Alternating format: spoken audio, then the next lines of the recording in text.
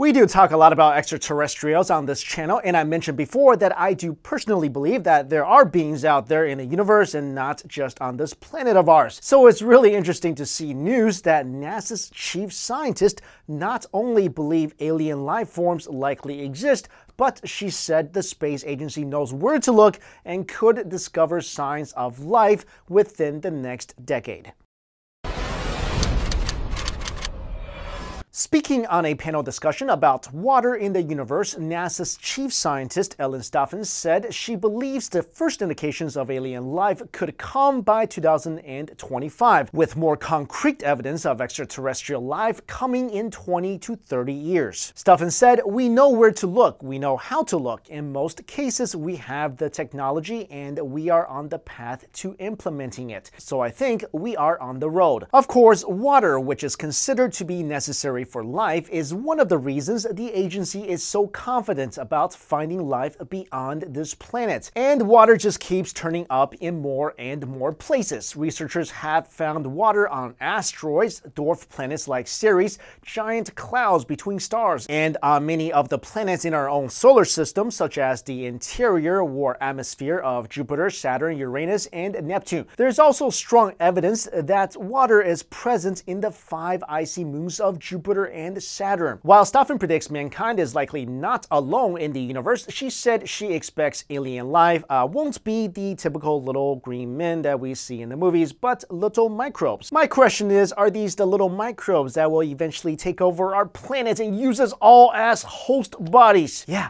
The smaller, the deadlier, I always say. Have you seen Chucky or Pet Sematary? Anyway, Jeff Newmark, NASA's interim director of heliophysics, predicted it was a matter of when, not if, for the discovery of life beyond Earth. He said, "The pace of our discovery is amazing. We will be visiting Pluto, the last of the planets we haven't seen, with Solar Probe Plus. We will be visiting our nearest star in a few years. We're just continuing to discover what's out there." You know, it's great that we're actively trying to seek out life on other planets, but I could also see this as a potential dangerous situation. I get that some researchers feel that we're probably going to find these little microorganisms, put them in a little test tray and take them back to Earth, but we can't rule out the possibility that much more advanced alien civilizations are out there. And I do feel there are a lot of people out there who think that all extraterrestrials are peaceful and friendly. I mean, if we didn't think that, why would we send out signals all around the universe basically saying, "Hey, we're here, come check us out, we come in peace"? You saw what happened to those people with the signs in Independence Day. Anyway, the way I see it, if there are alien races that comes to Earth, that means they're able to reach Earth, meaning they are way technologically more advanced than us. Think about this. Put yourselves in their shoes for just a minute here. If you are an advanced alien civilization and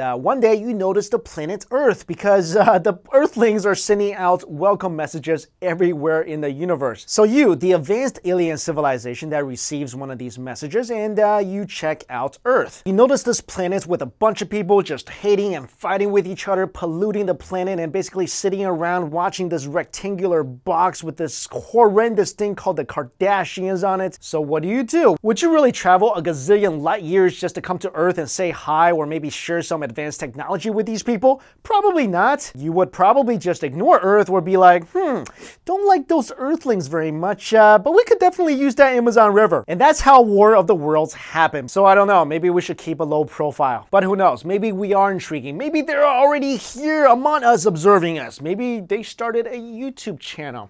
Not saying it's me, because I don't like traveling long distances and, you know, frankly, I wouldn't come here. All right, guys, let me know your thoughts about this topic. When do you think we will officially discover life beyond Earth? Let me know in the comments below. And again, thank you so much for watching.